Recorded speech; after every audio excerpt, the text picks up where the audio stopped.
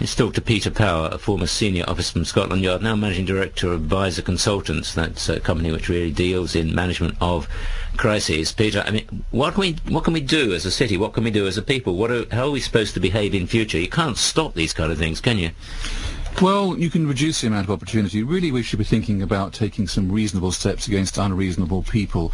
I have to say that what Mike Granite said there about being a wake-up call, I'm sorry, I don't agree with that. We've had wake-up calls. If this is another wake-up call, something's wrong. The alarm's been ringing for many years. People have been saying, get ready for this, it's going to happen, from the Prime Minister downwards.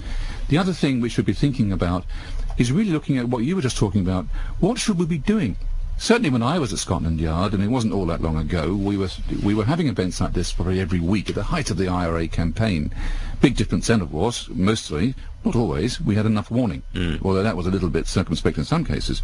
But now we're dealing with people who simply want to have mass casualties. They want no dialogue, no warning. They don't want an agenda and so on. Things are a little bit different. Well, indeed, and that's why it's so difficult. So what do we do? You can't, I mean, some people just say, look, the best thing to do is just carry on as you were, because you can't let bombers subjugate you. You can't allow your life to be destroyed by them. I mean, how do you effectively provide security on an underground system? Well, you're quite right. Security at very best is proportionate. It'll never, ever be absolute. The thing that concerns me is that what are we doing for the thousands of men and women, actually, who are in London working? And I say that because at 9:30 this morning, we were actually running an exercise for over a company of 1,000 people in London based on simultaneous bombs going off precisely at the railway stations that happened this morning.